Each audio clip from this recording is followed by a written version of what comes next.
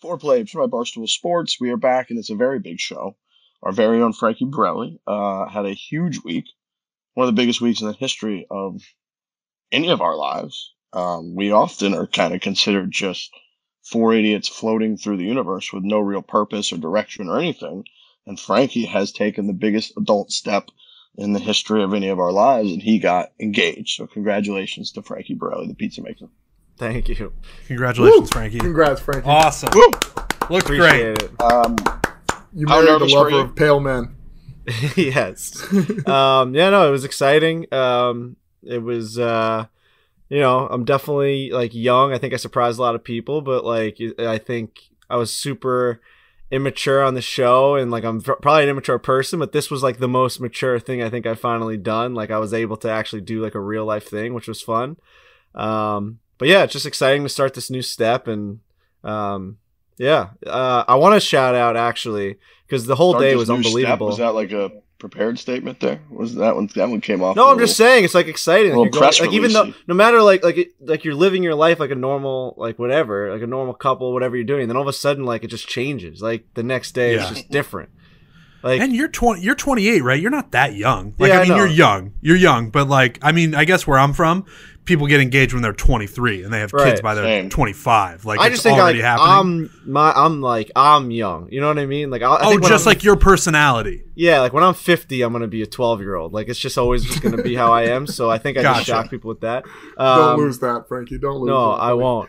But dude, we went to this vineyard, and I gotta just shout out Delvino in Northport. I mean, when you talk about, we've gotten so many people that have like opened their doors for us in Barstool world and golf world, and it always blows our mind that people are always going above and beyond. But I mean, this place was closed on a Monday, and the things that they did for us, this place is impossible to get into. Literally, they post on their Instagram that they're packed. You have to have a reservation to go in. They hold like, I think they have like thousands of people that go a week, and you can't get a reservation until after December. Like that's just how packed this place is.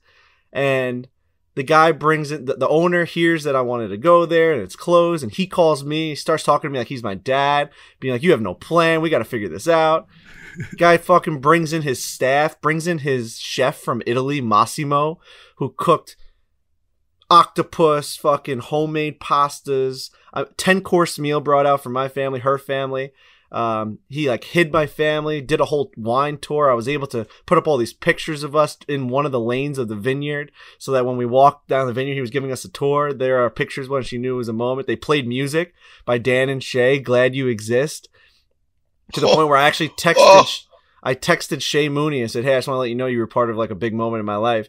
I said, Glad You Exist played when I proposed. And he FaceTimed me from Colorado. They were playing at whatever the Bell Center now, whatever it's called. It used to be called the Pepsi Center. But he was like, thank you so much for making me a part of your guys' like moment. He was like, He's the best. My dad was equating it to like he got married to an Elvis Presley song. He's like, that would be like if I like just like married your mom and then Elvis Presley called and was like, congratulations. Like, you know what I mean? Like the guy who was playing in the background called up within minutes and was like, congratulations. Like as if he was calling through the song. So yeah, just Delvino was awesome. And if you ever have a chance to get in, definitely go check it out. It's a little slice of Italy on Long Island. It really is. So yeah, it blew my mind. I even my dad was like, the guy Fred, the owner, my dad's like, Fred, like this is what I do for a living. I own a restaurant. I like to be hospital. I like to bring people in. This is too much. Like what he was doing was too much. Bottles of wine like crazy. Food. The food was. My dad's like, Fred, you're gonna have to take me out in a stretcher. I mean, it was crazy the amount of food. We were embarrassed. You know when you guys like something happens like that and you feel embarrassed at how much someone's doing for you. That's how I felt at this place. So, Did she know it was coming, Frank? No, I don't think so. No.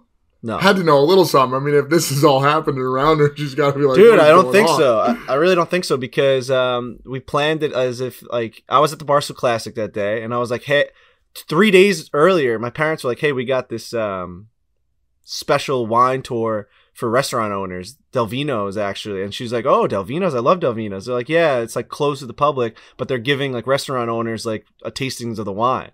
If you guys want to come, let us know. And then we didn't talk about it until the day of. like we were kind of like just sitting around. I was at the Barstool Classic. I'm like, hey, would you like, my parents are going to this thing. You want to go? And she's like, oh yeah, that sounds fun. And then I was like, all right, like we don't have to go if you don't want to. And then she's like, no, let's go. That place sounds amazing. And then I'd be like, no, it's 50 minutes away. I don't want to go. She's like, let's go. And then once we got there, the guy's like, you guys missed the tour. Let me give you a quick one. And then he walked us through, showed us how the wine is made. So, dude, like, even I was surprised. I was like, oh, shit, I got to do it now. You know what I mean? Like, yes, like, it's go time. Dude, I actually said that, right? So we turn the corner and you see all the pictures, the music's playing, and I go, it's go time. Because it is. It's like a new, like what I said before, it's a new step. It's like you're about to enter something. You know what I mean? Like everything else is just very childish. And now it's like, oh boy, this is like real now. Today's real. Did you ask her father? Yeah, I did. That was an awkward How did thing that go? I just like barged in their house before I went to go play a Pup Punk show. Like right before I hit the fucking airport to go to Pup Punk, I'm like, by the way, this opportunity came up on Monday in classic Frankie fashion. I have to ask you guys like now while you're eating dinner.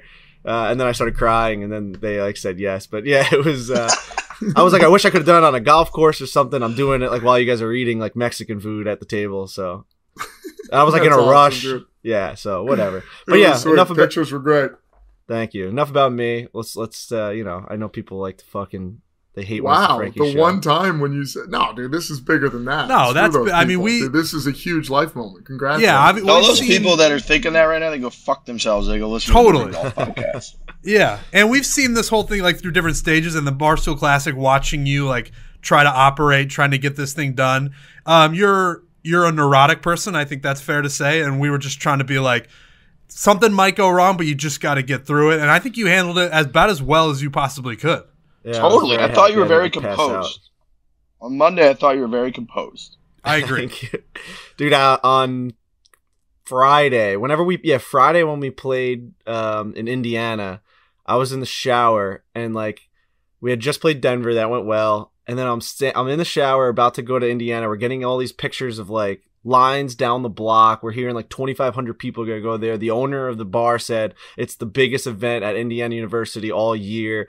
I'm looking at my elbow in the shower being like, dude, I'm like one crash cymbal away from this thing blowing, like on the first song. Like I was just like, what happens if that happens? Like so many people are excited for us. And then I'm like in the shower and I'm thinking like Monday's coming up. And bro, like the black in my eyes started like getting closer to the middle. I was like, it was my first ever real life, like diagnosed panic attack. It was a legitimate. You look on WebMD, like, what is a fucking stress anxiety panic attack? That was it.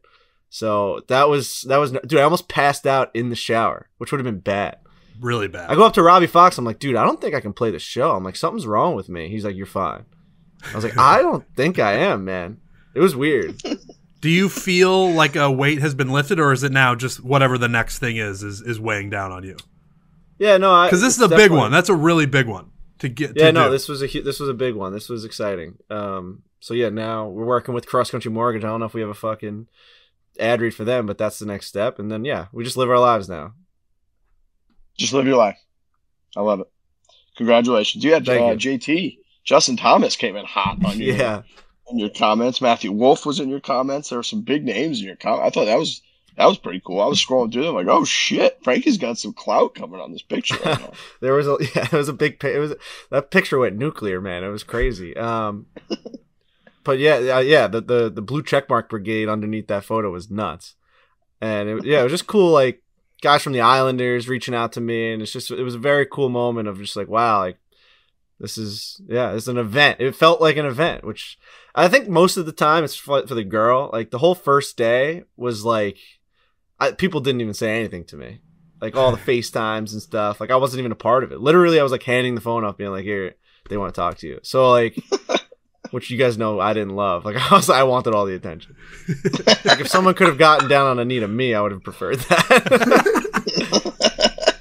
So yeah. All right. Well, congrats, Frankie. You're engaged. You're an engaged person now. That's right. One out of 4. We got a little engagement on the show. Owens. So you mentioned ad reads earlier. We don't have Cross Country Mortgage, even though they're fantastic. We have Owens Mixers, which is very, very good. It's Transfusion Thursday for everybody that's listening right now. It's quite simple. Owens has figured out the mixer game. They've revolutionized it. They make it cool. They've made it modern. They made it hip. And they've made a margarita. They made the Transfusion. They made mint cucumber and lime and many others. Pour it in with your favorite liquor of choice, and you have a delicious cocktail. It's that simple. Go Puff. You get same-day shipping if you'd like the little Owens action, the Transfusion. Amazon, you get next-day shipping. OwensMixers.com. You figure out which store around you in your little abode, your home that maybe you did buy with cross-country mortgage. Anywhere near that home, they've got the Owens. You go pick it up. Again, you just pour it in with your favorite liquor of choice. You have an awesome cocktail. It's fantastic. They've even got, on their site, they've got some quick instructions on how to make really good versions of really good cocktails. You make them in like 2 seconds. I also saw at Pinehurst Resort, so they got rid of the pine cone, that little buggy that they had, because they built a permanent structure that just opened like 2 days ago, to obviously kind of handle more of the volume and how big the cradle's gotten. And the very first drink that was served there was a Barstool Transfusion. Wow. What do they call the new structure? It's called Cradle Crossings. Cradle Crossings. I missed the pine cone, I will say, but that makes sense. Like, that thing was doing so much business that you need a real structure with like people working in there. I think they're going to use the pine cone for like events and like drive it around. There was rumor they were going to use it. They were going to put it on the driving range. So you know how there's like that little space because the range is that huge like half circle. They're going to put it between like the little learning center there, or whatever that is, and that where people actually hit balls. So they're still going to use it. But you're right. It is like a staple having that cute little thing right there, the pine cone to get drinks at. But I saw Sheila, who's awesome, who's the GOAT. I saw her on Instagram. Somebody asked her, like, what was the first drink that was served? And she was like, it was a Barstool Transfusion. Some guy came through. That's the first thing he ordered was a Barstool Transfusion. So big shout out to Owens. They've obviously done a great job supporting us, helping us. So you can support them by basically having an awesome cocktail. So thank you to Owens Mixers. Danielle Kang Scramble. Fore Man Scramble's out. We were in Vegas. First one we've done against a female, a lone professional female golfer. We obviously played Paige Brannick and them, but playing one-on-one against one of the best players in the world, seeing her game up close and personal was great. But the whole thing was really dominated by how much shit she talks and how natural it is and how good it is and how she was just roasting us the entire time. So if you're into that kind of thing, us playing Fore Man Scrambles, getting chirps, seeing phenomenal golf, go check out on YouTube us versus Danielle Kang. Thought it came out great, gentlemen. I also want to add a little wrinkle into this. If you guys look at the shot counter, and we always say like the shot contribution counter, Frankie led the team in chips and putts at the end of the round. I mean, did you really? I couldn't believe it. I contributed to you 3 were chips making and some 5 putts. 5 putts. Yeah, you were making some putts. Only 2 drives from me.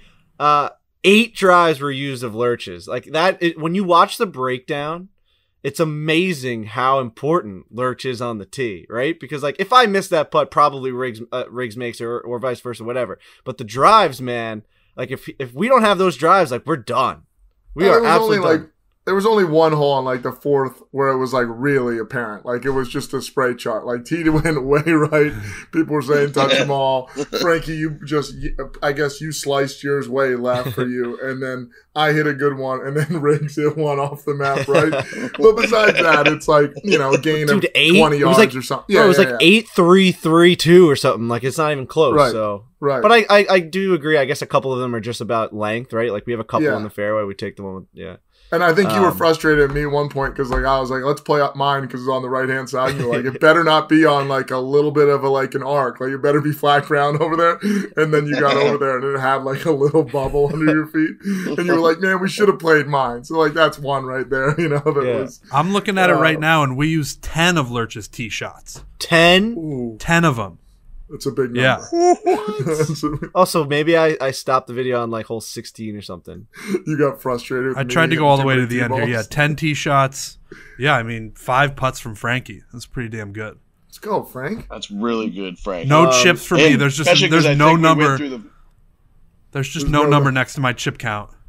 Yeah, there is. It's emptiness. It's just blank. They didn't even put 0. There's just nothing. They didn't even put 0. They didn't even give me a number. They were just like, he was a non-factor on chipping. I think you prefer the no number because maybe it's an error that they made. A 0, I think, is meaner. I don't know. I think a blank spot is meaner, but I'm okay with that. Okay. I had 5 putts as well. I don't want to brag, but I had 5 as well. It's an interesting breakdown. I want to say too, I believe the first like 2 or 3 scrambles that we did, Frankie had like 0 putts made, and so for you to have 5 now is most improved in a category, I would say. Well, Frankie's mic isn't working. He's not gonna like that. Did you mute yourself? Something happened. But yeah, I think until like the last scramble, like Frankie went to like the back 9 without making a putt. Like he was non-existent. It feels pretty recent that Frankie was like, guys, that's the first putt I've ever made in a scramble. I think that wasn't that long ago. Also, how peaceful is this? Frankie just doesn't have a mic right now. Well, the look on his face when we told him, he didn't even start to try to fix it until 15 seconds in because he was so mad. He was just staring into nothingness. Also, the difference with what's happening like in his ears, but in the podcast room, versus what's happening in his bedroom right now. It's a tornado in there. Oh, no, he's back. He's back. I mean, what a fucking nightmare this mic is. What are you're using something different than we use? No, we use a little peek behind the curtains, a little behind the greens of behind the scenes of the podcast. I think that's just behind the scenes. All right. I use this thing called Audacity, which records my my stuff locally, my audio locally, but for some reason it's stopping. It's like freezing every 30 minutes or so. So that's then like stopping my mic because my mic thinks like the recording has stopped. So I have to unplug my mic, plug it back in, and then I have to fucking record. Why don't you use what we use? Is Audacity? Because I have a PC. I have a PC, so I don't have. I'm like not using QuickTime. Yuck. No, it's not yuck, dude. This thing's a fucking beast. Clearly not. You're the only one that doesn't work. Well, I also haven't used it in like a week, so I think I have to like restart the computer. Like all these things are up. All these weird websites that go on. It's a lawnmower? What do you mean you haven't used it? It's got to warm up. Is it supposed to be? I just think I haven't. Sometimes you gotta give it like a nice clean reset. Like I have so many Audacity things open, like from all the times we do podcasts. I just think I need to reset it. It is incredible how just restarting something still just works for everything. Cleans it out. Beautiful tool. Like, turn it off, turn it on. And dude, it just feels better mentally. You're like, this is going to work. And then sometimes it does. And you're like, I stand by that. I used to live for like restarting the original PlayStation and like waiting to see that like orange diamond pop up. Like the orange diamond would pop up, and then if it like went away, you knew that it was going to the next scene.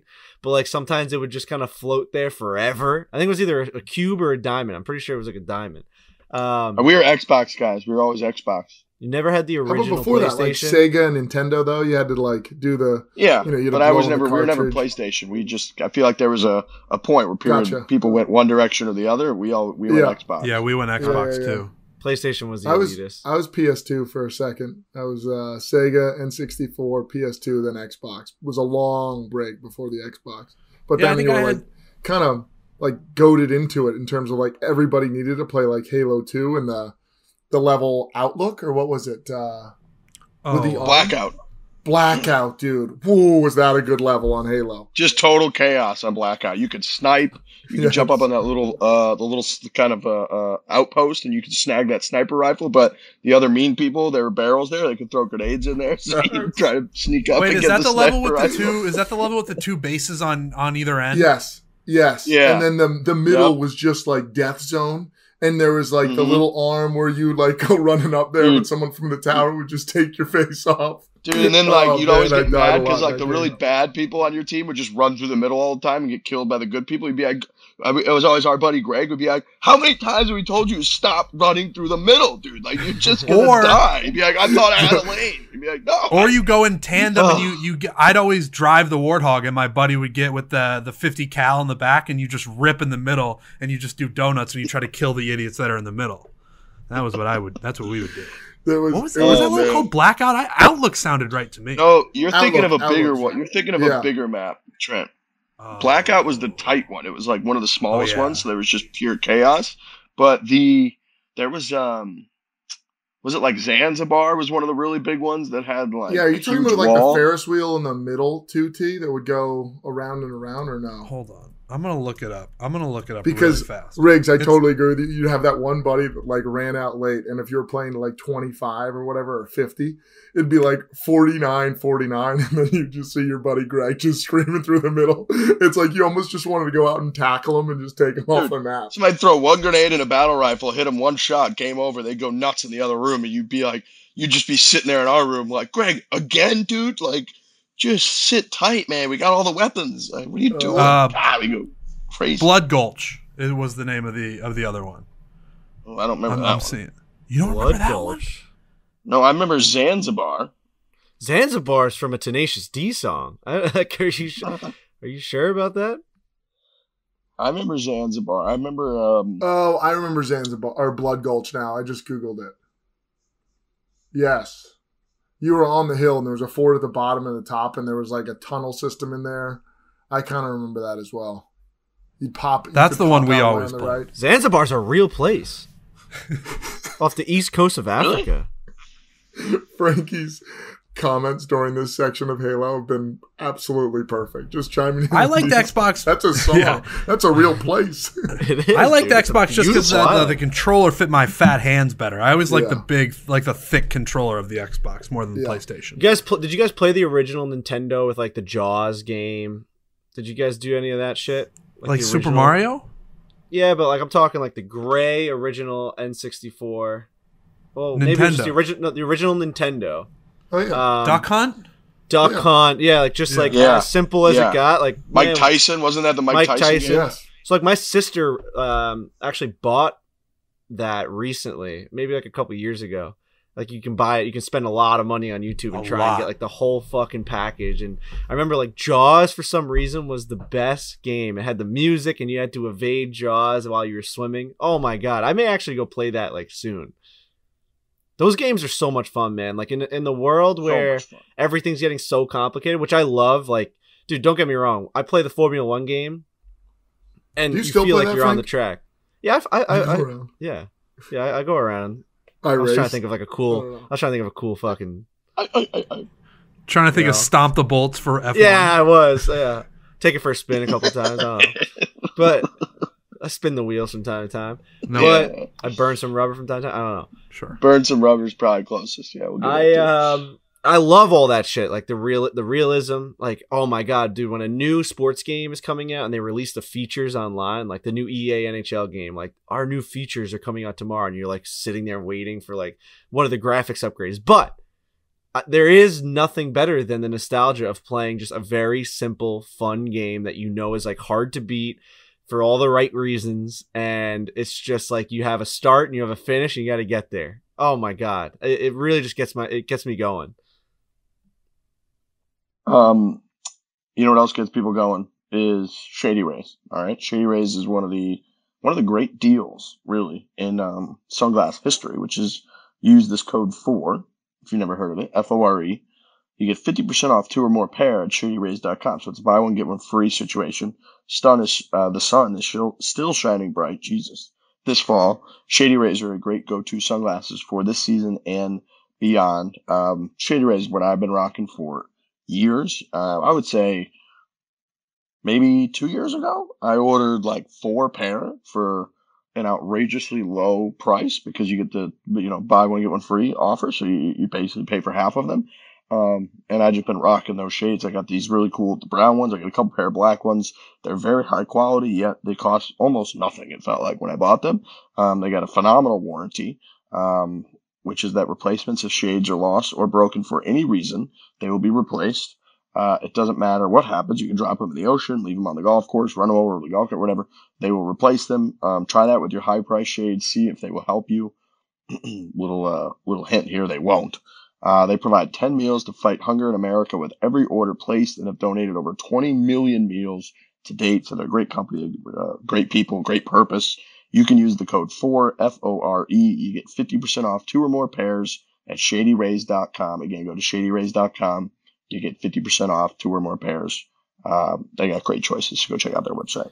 I've got to give a little callback to last show, which I don't remember anything I said last show because I just had my mind on other things. That's fair. I do remember we were talking about the moon, which now that everyone knows what I did after that, you have to give me some sort of credit for even having any sort of debate or argument about the moon and gravity and mass. And I mean, yeah, people think I'm the fucking dumbest idiot in the world. I did get some responses saying that like mass differences definitely have an effect on the moon. Like if one thing just has more mass than the other, like it may be able to evade the gravitational pull, like a golf ball may have such little mass that it might evade the gravitational pull because it's so much lighter. That's what one guy messaged me, as opposed to something with a little bit more mass, which I don't think. I'm not getting back into this. I swear to God, I'm not. Okay, that's wrong. I don't know. You know that's wrong, right? So he was saying that I was incorrect on all the falling and the weight dispersion, all that stuff. It's all the same. I watched all the videos, literally watched all the videos. I watched this dude in NASA's biggest vacuum drop a fucking bowling ball on a feather. It was unbelievable video. Go watch it on YouTube. It's crazy. The feather just drops like a fucking bowling ball. It's nuts. Right. And then you watched all those videos, you did all that research that showed that what Riggs and I were saying was correct. And then one guy DM'd you and said that maybe a golf ball doesn't because it's so light, and that was your takeaway.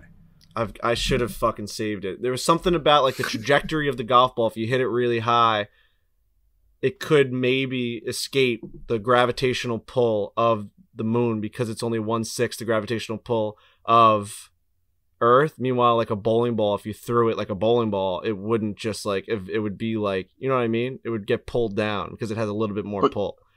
Yeah, but if you like shot the bowling ball at the right speed and to the right height, it would also escape. It's called like terminal velocity. When something escapes like the gravitational pull of the planet, it's gone. Okay. Anyway, another terminal thing. Terminal velocity won that argument. I've never seen the term win an argument faster. Where was that 3 days ago when we were recording the first pod? We never really got to that part because we weren't getting terminal, baby. We were just staying right down by the ground and having this whole bowling ball, spaceship, cruise ship debate. But here's one thing I retained in physics that like is when they discuss like rockets and bullshit going into space, was that when something reaches terminal velocity, like when they shoot a satellite, so that is when it gets past the gravitational pull of Earth, and that it will. Earth's gravity basically can't, right? Like if you just put a rocket up into space, you put it a mile or up into the air, you put it a mile up into the air, gravity will just bring it back down. You put it 2 miles, whatever, but there's a certain level where it reaches a velocity and a distance where that puppy's gone. It ain't coming back. All right, so here's the message. Sorry, my voice is like, here's the message. I have to get this out. Tyler James, data analyst, graduated with a physics degree 2 years ago. You aren't completely wrong, so don't let Riggs and Trent bully you. As you found out, things fall at the same speed in a vacuum, regardless of weight. That doesn't mean they have the same gravitational force. Gravitational force equals mass times acceleration. All objects fall at the same acceleration. This would be 1/6 the gravity of Earth. However, heavier objects, like a cruise ship, would have much higher gravitational force than a golf ball. A higher gravitational force equates to being harder for something to escape its gravitational field in. This would mean a golf ball having much less than a human would have much less of a gravitational force, meaning it could much more easily escape the moon's gravitational pull and never come back down like you first thought. I think that's right. That felt like a mic drop. I think it's a different argument. This whole argument, if you go back and listen, was I was like, the ball would never come down because it's so much smaller than the things that do end up coming down on the moon. You guys were saying it's impossible because everything falls the same way. But I said there has to be some difference because there is a difference between a golf ball and a human. And like there is a difference. Right? Like there has to be a difference. Like a golf ball has to have something different that could possibly happen to it than a human. Not everything is the same exact thing in all aspects between a golf ball and a human in space. It can't. I feel like though that's just saying like the gravitational pull stays consistent. However, the weight of the object makes it more difficult to escape that. I don't know. I just read this. I think that's right. I don't have a physical. I don't have a physics degree. I just read what people write to me. But you did all these videos, and the one thing you took. No, I know. Klein has said you could potentially be right about something. But like what he's saying is more to my point. Like that's why he's saying like you weren't totally wrong about what you're saying. Like yes, you learned that everything Riggs and Trent told you is correct. Everything does fall the same way. But then when he starts talking about gravitational force equals mass times acceleration, even though objects fall at the same rate, like a cruise ship would fall at the same time as a feather, he's saying that a higher gravitational force equates to being harder for something to escape its gravitational field in, which is exactly what I said. I was like, a golf ball would just never land. And I think that was my argument. So I think the important part there is the acceleration. Like when we were talking before, we're just talking about literally dropping two objects and they're going to drop at the same time. I think when you add in acceleration, that changes the entire game. Unless that is what gravitational force is. But I think that we were ultimately just saying, like, if you hit a golf ball, you don't reach that acceleration. That golf ball is just coming down on the moon. So Tyler might be wrong then. This one's on him, not me. When Bezos and Shatner, when they take those ships and they go up there, do they reach terminal velocity? There's like I believe terminal velocity can be applied like an overall sense. I believe terminal velocity is like when you reach a consistent like speed that you can't like accelerate anymore. When you apply it to like escaping the gravitational pull, that is like the speed that you reach where you are now outside of the gravitation, or you have reached such acceleration and such, such velocity that you will now not get pulled back, and you are essentially, you've escaped and you are gone. And what we're saying and what Frankie's, I think there is like, if you shot a golf ball fast enough, I believe it would escape the velocity of the moon. You might have to shoot it unbelievably fast. What I'm saying is I don't think you hit it just because gravity is 6 times less on the moon. I don't think that's even close to enough to have you just hit a drive and the golf ball just never comes down. Like 6 times isn't that crazy on the ground. Right. I agree I think that the velocity or the speed would have to be higher for something like a cruise ship than it would have to be for a golf ball. And that has to do with mass. At the end of the day, can we admit that a cruise ship and a golf ball, we would be able to find some difference between the two of those objects and the way that they react on the moon, regardless of what you have to do to them. They are not the way that I was being spoken to in a I know you're dumb scenario was that those things are the same exact thing on the moon, no matter what happens to them, whether you drop them, whether you toss them in the air, whether you move them. There has to be a difference between a golf ball and a cruise ship on the moon in some aspect, correct? But in the way that you're thinking of it right now, I still don't think that there is. Like So if I just take a moon, if I take a cruise ship and a golf ball and I just push them both, like same acceleration, same force. If you push them with the same force, they interact the exact same. So even though what this guy is saying that because gravitational force is mass times acceleration, even though the acceleration is the same thing, the mass has nothing to do with this. So that equation is just wrong. Like the mass of a cruise ship has nothing to do. I don't know these equations. I'm just saying. Okay, well, maybe he does. So we need to get somebody on here that knows. So why am I now wrong when you don't know the equation? We can't keep going back and forth on this when we really don't know either way. We got to get somebody on here. What do you think about that point I just made? So I'm laughing kind of at the whole conversation. I think, so again, I'm jumping into this conversation late. Like if you were going to drop two objects different weight, like whether they're on Earth or on the moon, they're going to still fall like that gravitational pull. However, if I were to try to take a cruise ship and throw it, say I had the strength to even lift it, but actually could put the same force in my arm to that cruise ship, well, it wouldn't go as far and it would drop because it is much heavier but I'm still applying the same force, but the acceleration would be way down. If I took a golf ball and hucked it, I'd have a better chance of it exiting the atmosphere, if that's the question, because the acceleration that would be impacted on that ball by the same amount of force would be much greater. Right. So the same amount of force. But I'm saying if you sent something with the same amount, like if you inflicted something that they were going at the same velocity on the moon. But that's a different argument though, right? Because what he's saying is correct. Like force, like if I throw a tennis ball and a baseball with the same amount of force. No, I'm saying the same amount of force. Wouldn't one go faster than the other because it's lighter? The same amount of force, like actual force, like miles per hour in my hand. If one thing's heavier and one thing's lighter, the lighter thing will go further, no? I'm not saying I'm throwing them both at 60 miles an hour, because I would have to throw the heavier thing with more force to get to 60 miles an hour. Yes. It's like when you throw a wiffle ball, you throw it faster than a baseball need more with less force. That's what I'm saying. But you have to realize that the wiffle ball and the baseball are affected differently by air. That's what changes everything on Earth. There's no air on the moon. So if you inflict the same amount of, like, you obviously have to inflict something that's much heavier. You have to inflict more force to get it going at the same velocity. But all we were discussing is like the velocity of things are going, if you start them with the same velocity, they are going to end up falling at the exact same spot at the exact same time. So I think where I'm right, and we're going to take a victory lap, is when you just said you're going to have to apply force to something that's heavier on the moon to get it to the same velocity. So there is a major difference between a cruise ship and a golf ball.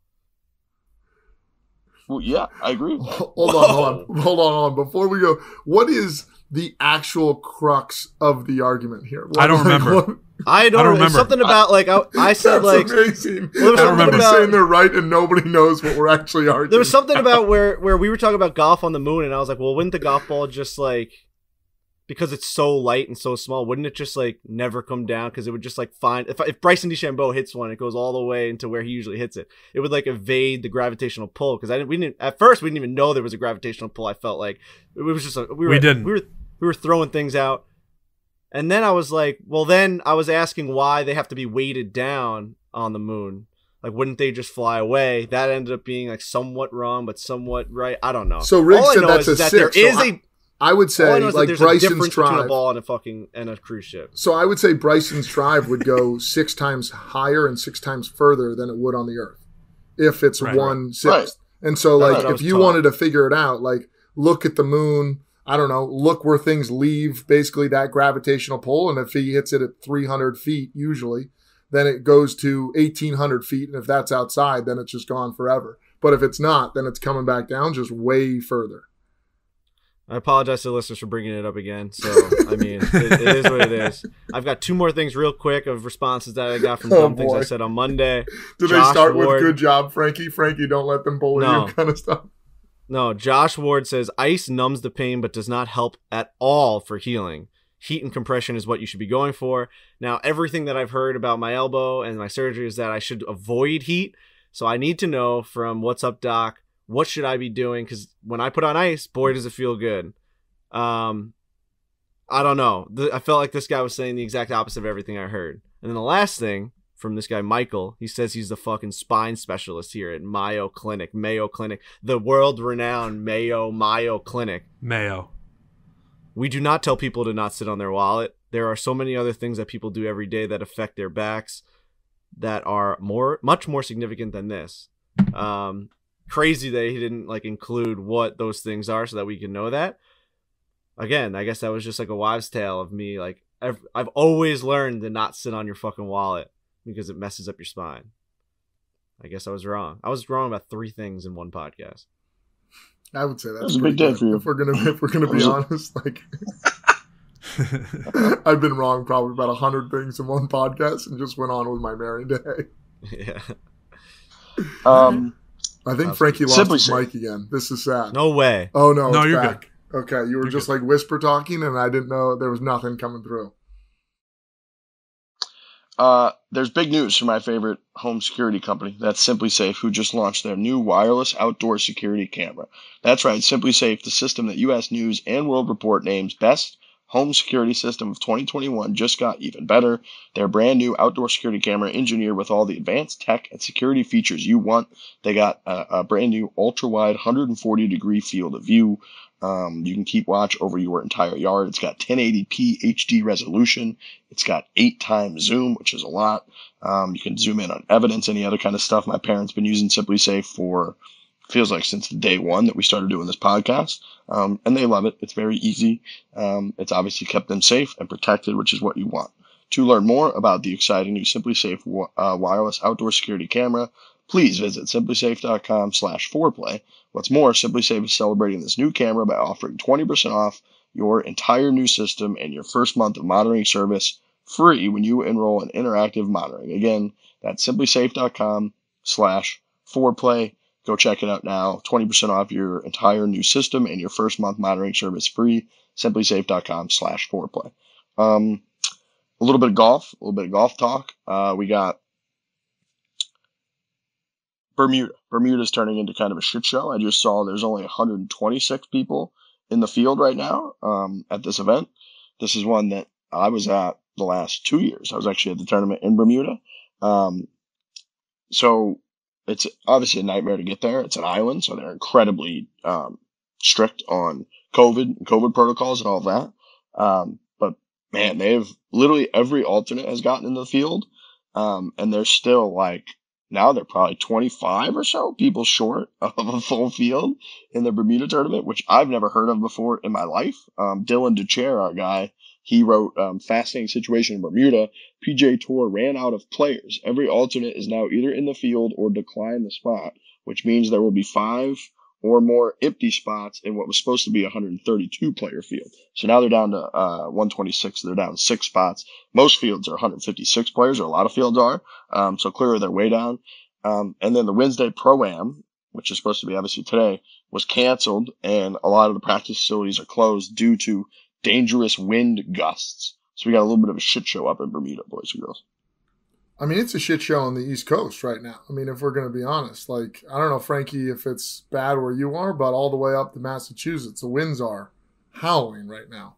They really are. Dude, I was driving home from the office yesterday, and I was in this parking garage, like, waiting to, like, pay my ticket, and this dude was, like, fumbling with his stuff, being like, we got to get to the tunnel before they close it down. Like, it felt like the end of the world. I guess like they were worried about flooding, and maybe Dude, if someone says that we got to get to the tunnel before they close it down, it's like we got to go now. He literally said to he literally said to his partner, like the guy he was working with, because they were both wearing like construction stuff. He goes, if we don't get a move on it, we're stuck here. Because I guess the thought was that if there's flooding and stuff, maybe they shut the fucking tunnel down. I don't know what they usually do with that, so I didn't know. I fucking booked it once I saw that. That's like that scene in The Town where they rob the bank and they got to get over the bridge and out of Charlestown before they close the bridge down. It's like that, but weather related. The Town is a great movie. You guys all seen The Town? It's fucking high anxiety though. Like you have to be in the right headspace to watch that movie. We talked about it a couple of weeks ago on this podcast about having laundromat cards. Yeah, you know, where you need a card to actually do. What's your the laundry. Company? Well, Hercules. Yeah. Because the bank that they rob in the town is actually a laundromat, and I used to do my laundry there. So when they're saying we got to get to the bridge, it's like the nicest looking laundromat you've ever seen. And you can use that card in the building, which is supposed to be a bank in the town. It's actually just a really nice laundromat. Wow. Yeah, fun fact.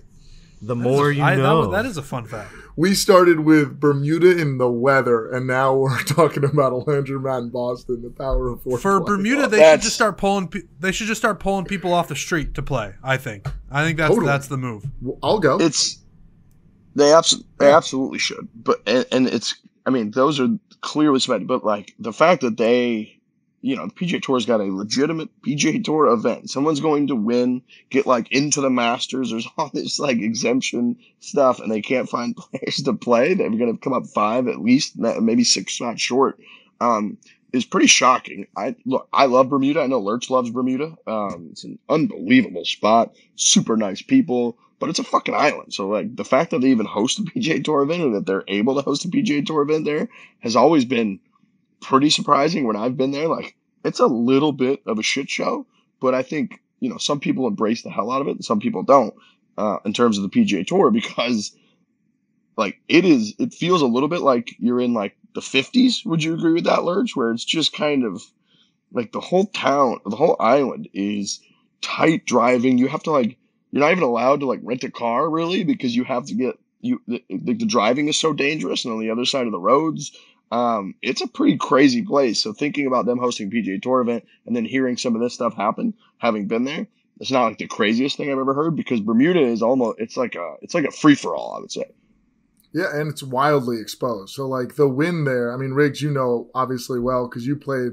What was that? Some rum. What was Bacardi? Gosling's. No? Gosling's. That's right. Which is headquartered out, and you played that tournament. The wind was blowing off the charts. But Port Royal, where they're playing this, is like super exposed. So, I mean, the balls are just going to be flying everywhere. But heck, if they need more players, like, I'll fly over there right now and go play in this thing. Wouldn't all islands They like should that just be open it up. exposed? Wouldn't all islands be exposed? Like, yeah, why I would does say Bermuda so, have but- more wind yeah. than other places?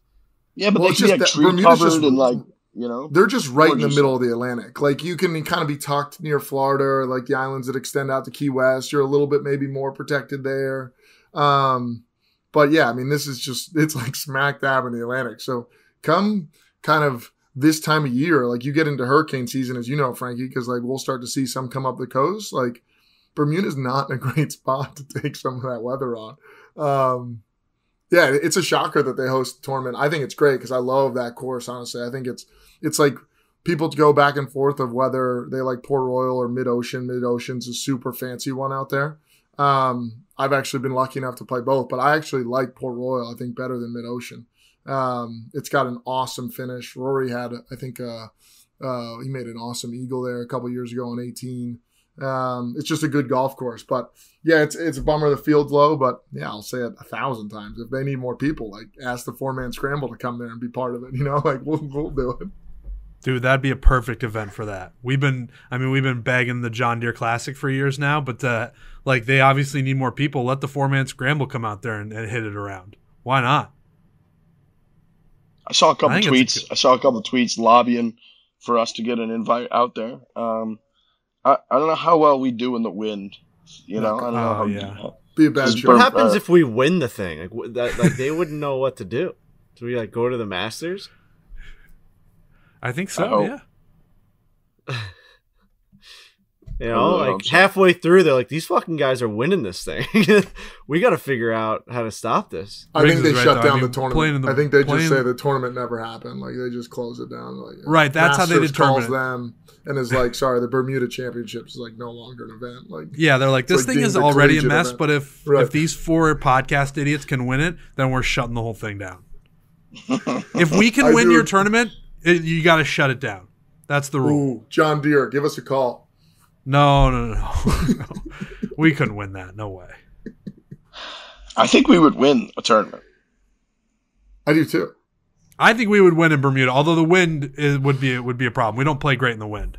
There's like Nobody the does. 16th hole there is like right along the ocean. It's probably like a 215-yard shot from the tips into the wind. Like it might be a DNF for us. Like we'd have to play a driver way out to the right to like another area and chip down. Like it'd be a struggle for us, I think. We do have to do, and we basically did. Oh, we did do this with fucking Kisner. We played from championship lengths. Yeah. But like, I would love to play tournament, like a tournament fucking golf course, and just see exactly what we can do. You know what I mean? Like the day after a championship. Let us come or on something. Monday and play from the tees that they played on Sunday. So it's like they're, champion style tees, wherever they were located. And just what are we going to shoot? With the greens rolling still to 13 or 14 or whatever. This is what we have That to do. seems- We have to talk that to a seems very major doable. championship, maybe the USGA, whatever, and we have to say, all right, after the USGA, after the US Open or whatever tournament we want to do, the PGA, the Monday, Tuesday, Wednesday, Thursday after, you guys continue to roll the greens the way you did from Thursday to Sunday. You continue to do everything, and we're gonna play 4 days, 4-man scramble. Obviously, there's gonna be some. Just like people are going to argue that there's no pressure and there's no field and there's no fans, but at least we'll get some sort of barometer for like how we would play on a 4-day event. Do we go 10 under, 12 under, 16 under? Like how deep can we get this thing? Do we go 3 over at the US Open? Are we horrible? Are we making bogeys like crazy? Do we never have a chance? Now what I'm thinking about too is like, we talked about video games earlier and like you race against the ghost, if you will.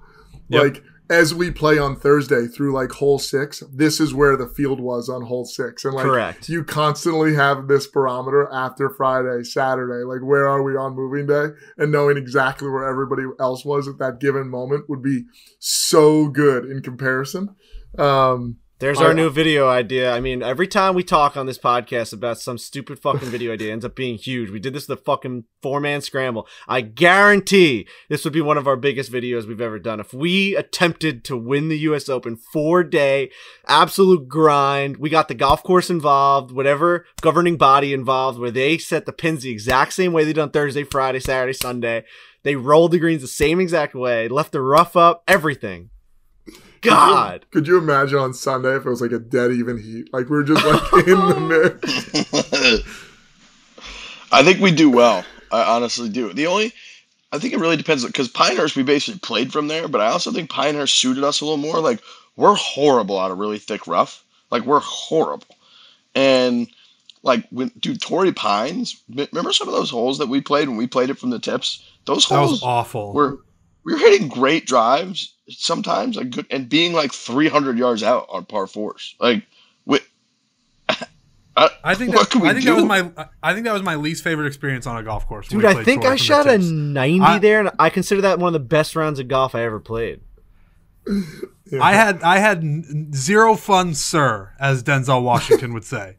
It was horrible. Sorry, I took some time off after that one. That was like, I think I was like a mid to high 90, I forget, but it was just like driving it to the beginning of the fairway, slapping something up there. But again, with the scramble, it's like all you need is one kind of good one. You advance it, those tough par fours. Like we still have a really good chance to make a 4. You know, the shorter ones, like we're going to be in good position. I remember I hit like a couple good balls. Everybody hit a couple good balls where then that just like is a catalyst for another one, you know, and like we just work as a team.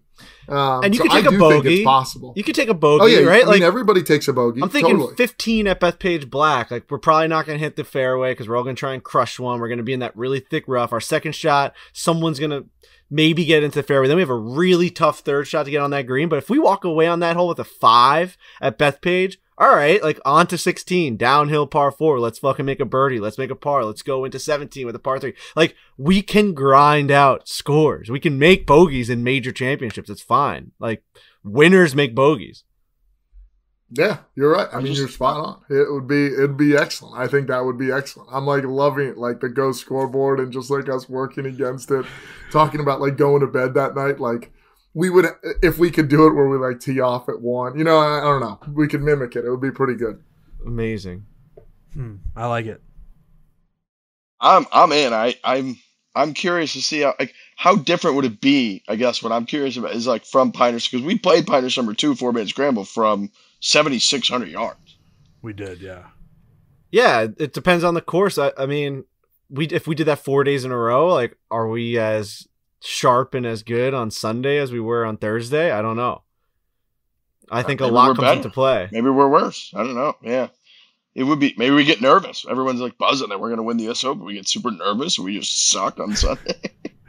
Yeah, we'd need the live ghost scores of people telling us, all right, you guys are 7 under on Saturday on the hole 14. Rory's 9 under right now. Yes.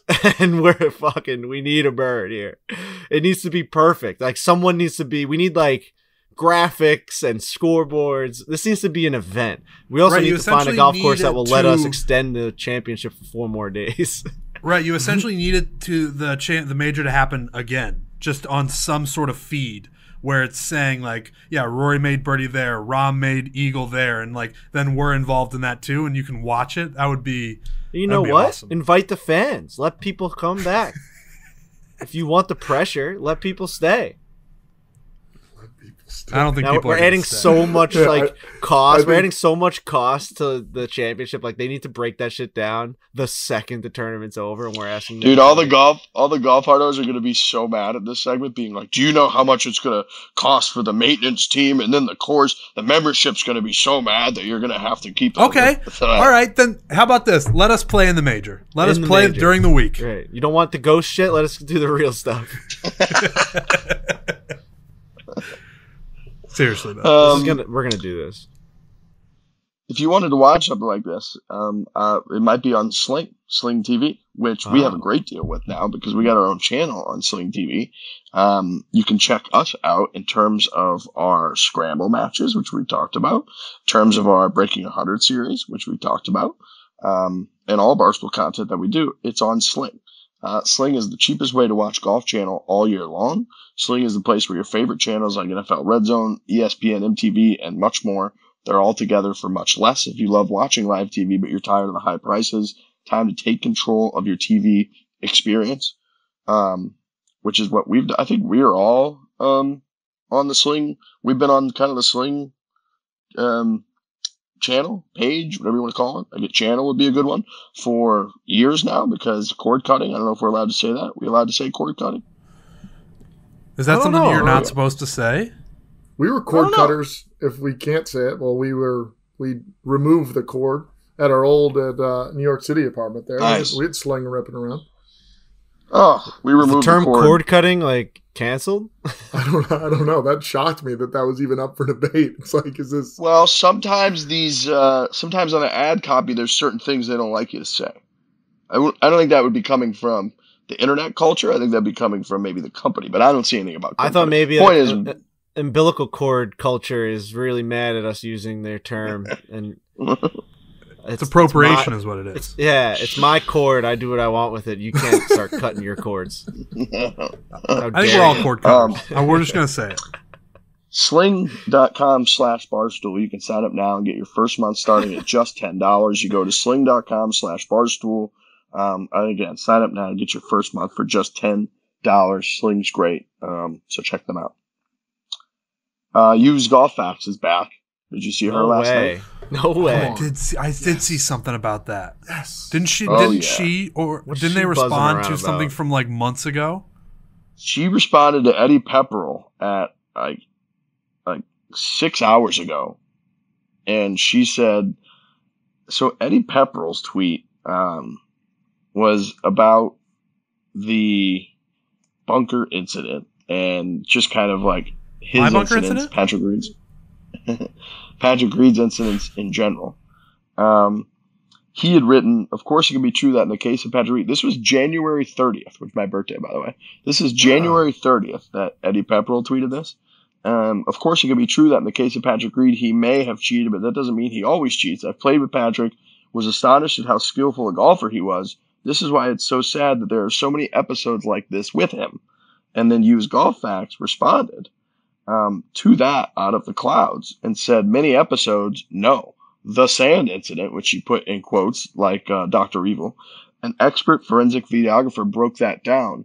Altered footage from a copy of live broadcast from his actual shot to the shot down and replays, basically digitally altered, all caps, to publicly smear and cause damages to P. Reed. Huh. Dude, I'm looking at this tweet and it is... It's got action. Spicy. I can't believe what I'm looking at. It's a full breakdown of how he didn't... I'm stunned by this. It looks like there's a Zapruder film. They're really breaking it down. Eddie Pepperell goes, wasn't expecting this today. That's a great line back. And then there's been all kinds of responses. One person said he used to steal his college teammates' clubs. There's something wrong with him. And then Used Golf Facts, who, again, some people on the internet have suspected could be Justine Reed, said, oh, the little boys from Georgia 11 years ago who claimed, air quotes, he did because he was a year younger and taking their spot on the team, or the fact that he beat them in the NCAA championships. P. Reed has been given equipment from manufacturers since he was 12. That includes putters.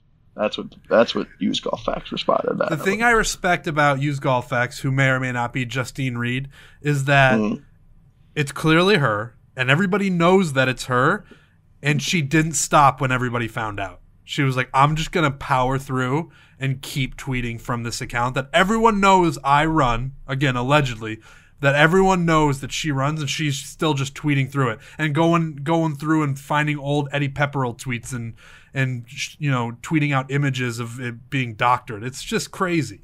Her tweets I actually really like it. Her tweets are insane, man. Dude, my favorite part of this is somebody tweeted one, and she responded, your joke is not funny. The information is still very relevant and widely known, but she used the wrong form of your. She wrote U''RE, and somebody, Ashley Wilkes, corrected her with like a your correction thing, and then she just wrote, thank you. It's a great Twitter account, man. Thank It's you. a great Twitter Dude, account. the way Maybe she the writes in best golf caps- Twitter account there is. The way she writes in caps, if anything, there are more chances for them to equally distribute tee times. She is exactly who Dan Soder explains is like America. If anything goes wrong, I'm going to absolutely uncork on somebody. I mean, he's essentially talking about Justine Reed. I mean, my goodness, is this person electric, entertaining? Has to be, that Twitter account has to be saved at all costs. You know, like they've banished Trump from Twitter and Facebook and all these things. Like people sometimes are like whisked away from Twitter. We have to make sure that we fight with every given ability that we have to keep used golf facts on Twitter, because it's what drives our sport. If you really think about it, like this is what we are about. We love this. This is our lane. This is our golf. This is the world of golf that we have been pushing for forever, for this Yes. to exist. Totally. Another one of her tweets, somebody goes, "This is a stretch," and she goes, "I wish it was, but it's not a stretch by any means." I wish it Over was. 180 hours went into this. It's very clear.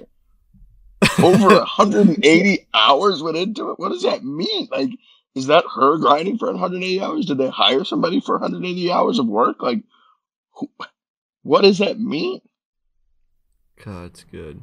It's an account that has almost 20,000 followers, which Right. it seems like a lot, but also seems way too low at the same time.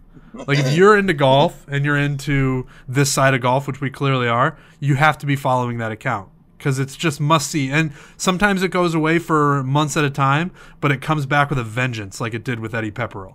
Give her the pip money. She deserves it. Just give Used Golf Facts all, what is it, $40 million they're going to be distributing at? Just give her all of it.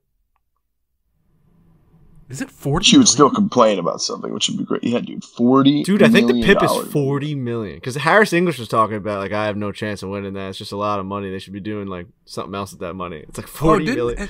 Didn't Max Homa say, and I could have this wrong, that he thinks that there should be like a PIP Awards? Was that Max who said that? I think it was. They gotta Where come it's up like with a different they're name. keeping this all very secret, which is stupid, and he's right. Like if you're gonna have this thing where you're rewarding players for, you know, making an impact on social and whatever all the qualifications are, and then not telling people like the results, that's stupid. Like go the complete other direction and have an award show and have people come up and give stupid speeches and like I don't know if you have to go that far. I would actually like that, but don't make it so it's under lock and key and only certain people can see it. And have like a live leaderboard. Like they should have a leader. They should update us on Pip. Who's like dominating Pip? Like that would be. Yeah.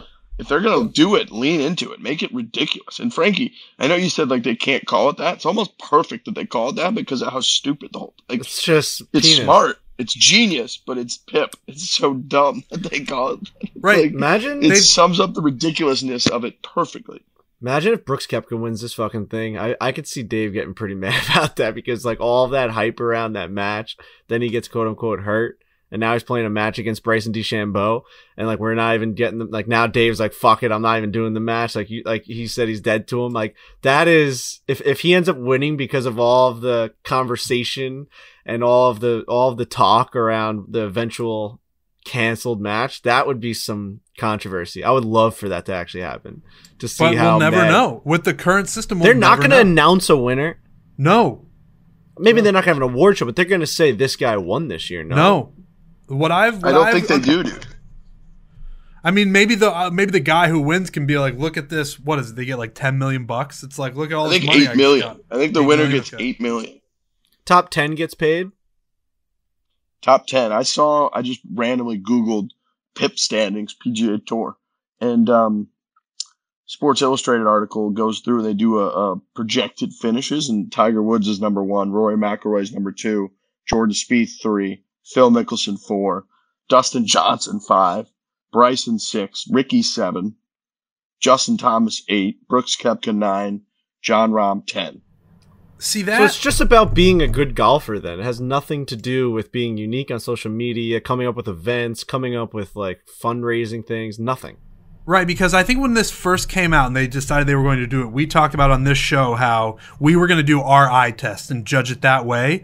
And like, if we're judging it with an eye test on who's been making the most headlines this year and who's been making the most noise, like Dustin Johnson shouldn't be in the top 10. And Bryson and Brooks should probably be 1 and 2, flip-flop who should be 1, who should be 2. Like, there's clearly other things that go into this that are weighted more than the things that we see and the things that we judge on what drives golf headlines. Yeah, but I would say, though, I don't think it's just a test of, like, who's the best golfer, because Jon Rahm's the best player in the world, and he's 10th on that list. True. So I think clearly it is a little bit different, but you're right. Like, Brooks, the fact, when I saw DJ as number 5, I found that to be pretty shocking. Like, DJ, I love DJ, but he ain't top 5 in my PIP awards, that's for sure. Right, and I get the Tiger Woods thing. Done Tiger Woods this year, I feel like. Who?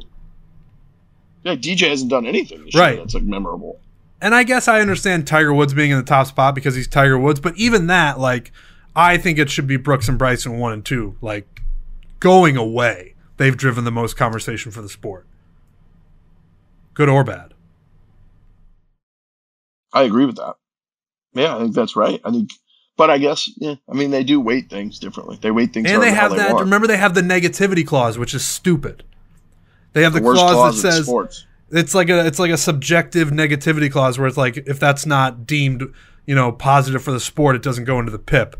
You're wrong to do that. Everything should go into it. No such thing as bad publicity. They need a mass times acceleration type of equation for it. Are you in the raw data? I mean, like, you can go into the SI article, and then it just brings you to a Google spreadsheet. Where it just has all the there is an equation? Oh, yeah. Tiger Woods is just 1, clearly, with, like, 500% better than anybody else, it looks like. Wouldn't you say that's negative stuff? Wouldn't Tiger's PIP stuff this year be it has negative to the sport? Players on here. Yeah, I mean, I don't know. Yeah, dare anybody say Tiger's bad for the sport? Good luck with that one. Well, no, but like, right. I'm saying like the news that came out wasn't positive this year. The reason he was as big as he was this year is because he drove off a cliff.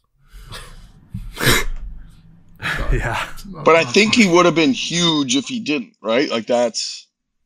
But you could do a lot of those ifs, ands, or buts, but he didn't. I also think, like, he drives more new... Like, if you just Google Tiger Woods news stories, like, everything he does throughout the whole year is, like, a news story that gets more attention than anyone else in the world of golf. Like, I agree. If he shows up for a doctor's appointment, and he's just photographed in LA, that's bigger than almost all 9 other guys, anything that they do the whole year. I agree. I'm just saying, if you add that negativity clause, and the news certainly wasn't, this is great for golf, as the helicopter was swarming over the car, and it was like Tiger Woods was being rushed to the hospital, and we didn't know if he was still alive. That certainly wasn't, sure, it was the biggest news of all time. It certainly wasn't hashtag great for golf, though. So, I mean, there are guys that are trying to do a lot of good things for golf that aren't going to win it. But the whole thing is bullshit. I still think Tiger should win because he should win everything he does. But I'm just saying that is a complete lapse in their judgment on who should win this. Like, they have the equation wrong. But don't put in the clause. They don't, and they'll never have to. They won't have to own up to any of it because they don't release the results. So it'll just come and go, and players will get paid out, and we won't have any. That's the other thing. Like, if you release the PIP awards in some sort of way, however you want to do it, that in itself drives conversation for golf. Like, it becomes like a self-fulfilling thing where it's like, oh, now we get to debate on who we think should have won the PIP against who did actually win the PIP. But instead, they're just going to hold the results like they're I think eventually they'll get to a point where they release it. I think they'll have to get to a point where they release them. You have more faith in that than I do, because I don't think they will. Got to get rid of the suits. I was trying to think back if Charlie and Tiger playing together was this year, but that was at the end of 2020 because that drove great for golf. That was hashtag great for golf. Oh my god, dude. Very much so. Remember how amazing that was when Charlie stepped up to the tee and just roasted driver and Tiger hit it to 3 feet and Charlie made the putt. Like we were like, is this real life? How about when Is this Charlie real would just life? rip drive, turn around, and then just tell dad like, It's good. I'm in the fairway. Yeah. I don't need to hit. Come on up. It's like out of this world.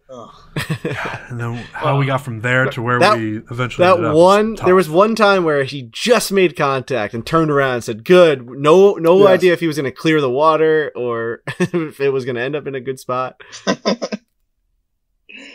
I missed that. I hope he's back.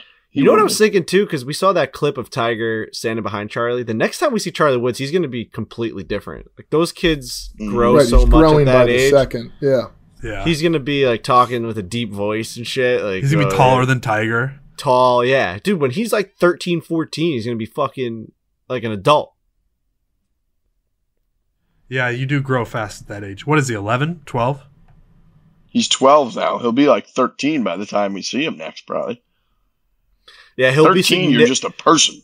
Dude, like, I'm thinking back to like my 12-year-old Williamsport baseball team. Like we started having some real dudes on our team at 12 and 13 years old.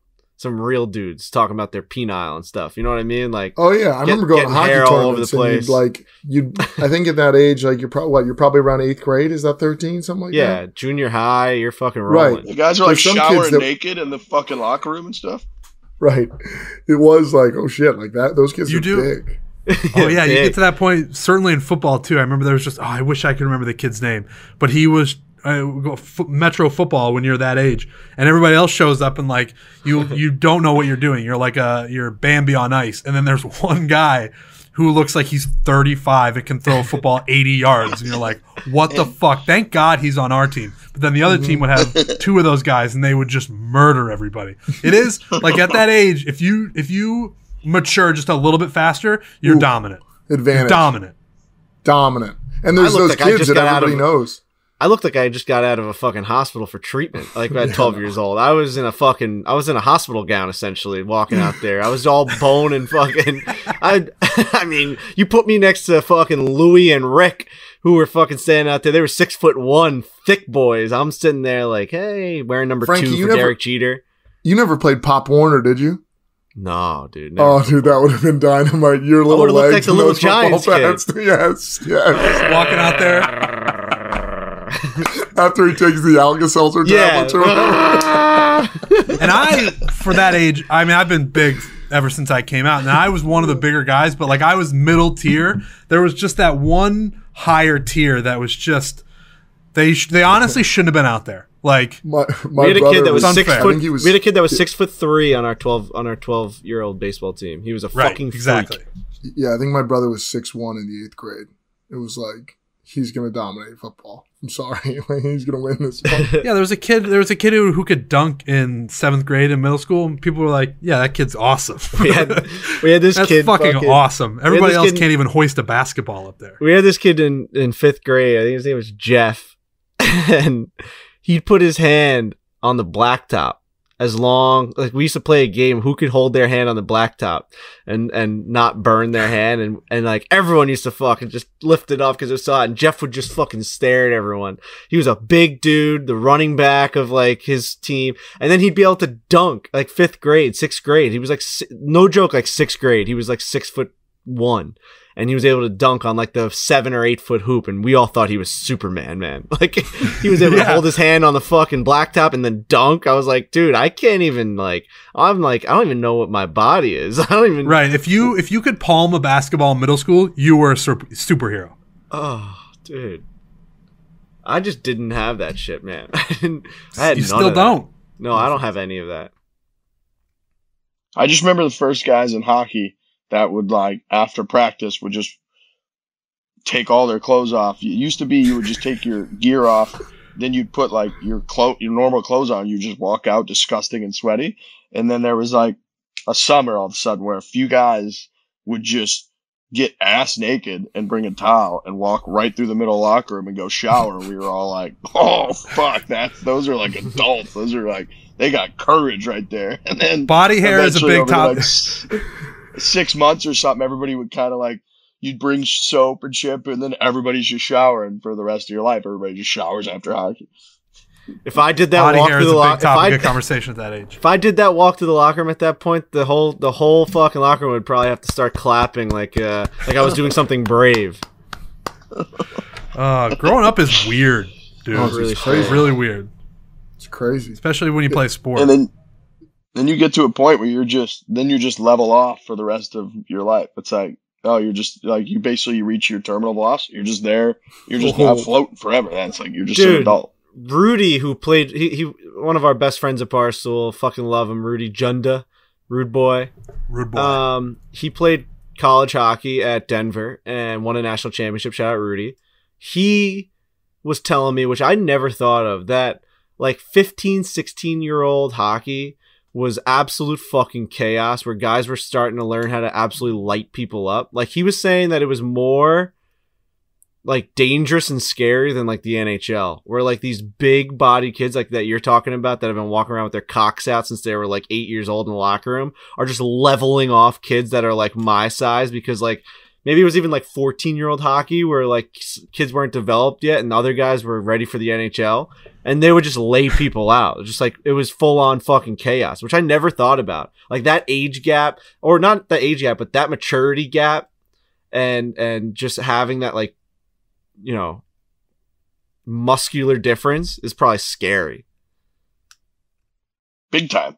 And you're going so fast. I mean, it's, you know, like, you can only run so fast, but skating, like, you're going fast and you're like going fast without trying to, because you just glide around, and people, all of a sudden it goes from, you can pretty much skate around with your head down because you can't really get hit, and then all of a sudden they just implement hitting and people just get buried in hockey. I mean, buried. He was saying, I guess the thing he misses most is just running around like a freight train, just being like every kid that he could fucking find that his head down, just standing over him, feeling, because you also feel like you're like the cool guy, I'm assuming, and you've got all this testosterone now. You're running around, you're skating around as fast as you can. I would have gotten fucking lit up, man, if I was out there. You would have been literally murdered. You would have been murdered. Oh god. They got hair in their pits, just leveling Frankie Borrelli. Fall is in full swing. There's a little bit of chill in the air. The Barstool Sports store has you looking your best this season. That's true. We got all kinds of hoodies in there. We've got our For the Cure assortment with 100% of the net proceeds supporting Breast Cancer Research Fund. So go check that out if you haven't. It's stored at barstoolsports.com. But yeah, we got hoodies in there. We got pullovers, which we're obviously a big Q-Zip squad. We love Q-Zips. We got crew necks. I know Trent's a crew neck guy. He's wearing one right now. I'm actually not. I'm wearing short sleeve. I wish I was wearing a crew neck. I know, I could have lied. I'm wearing a crew neck. Okay, there we go.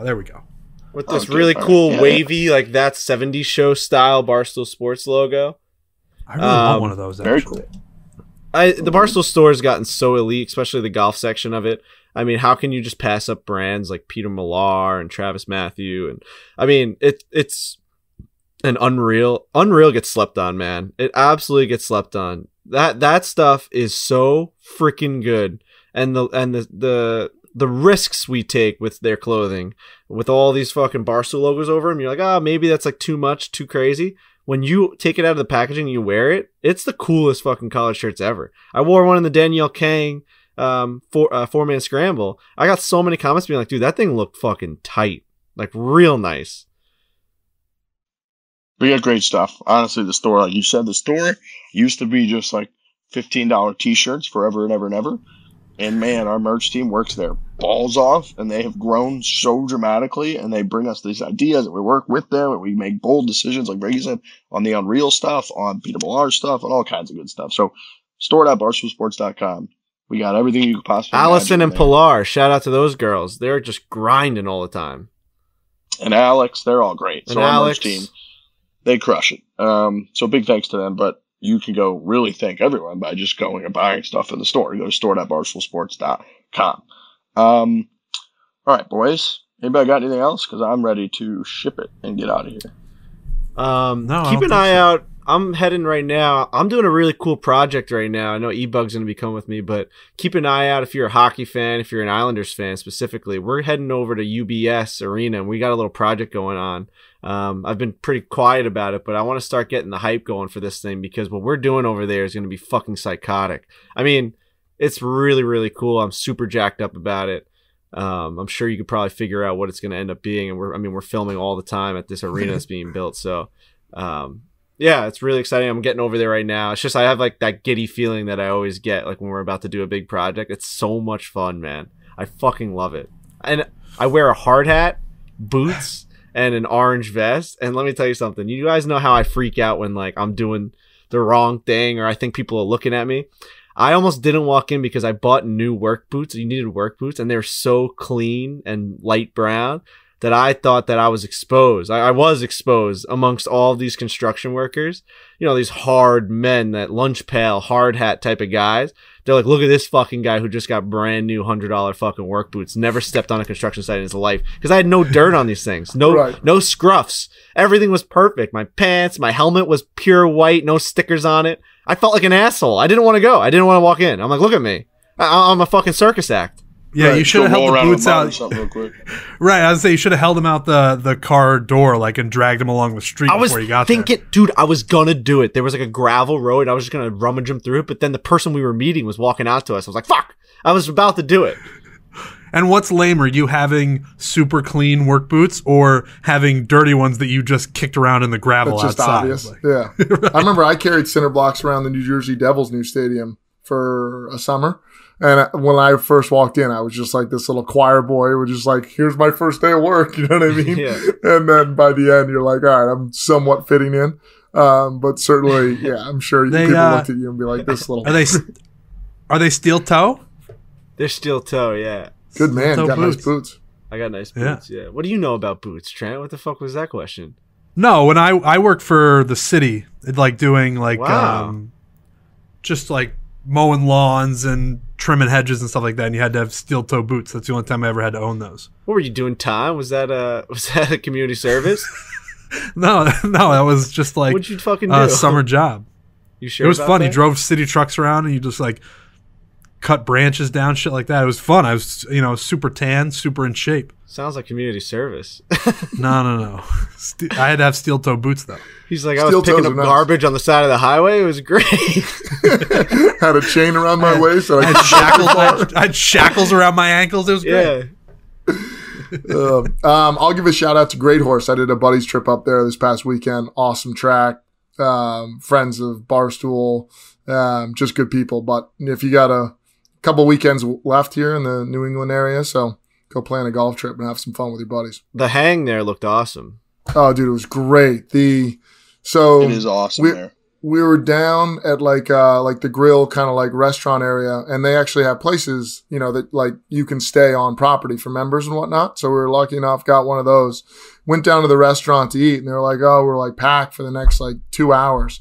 But you can go up to the men's locker room. So we went up there, we ordered like wings, we played some cards, had poker, like it was off the charts. It was a great experience. So it was sweet. So anyways, encouraging a golf trip as we close out the season here as it gets cold and bitter.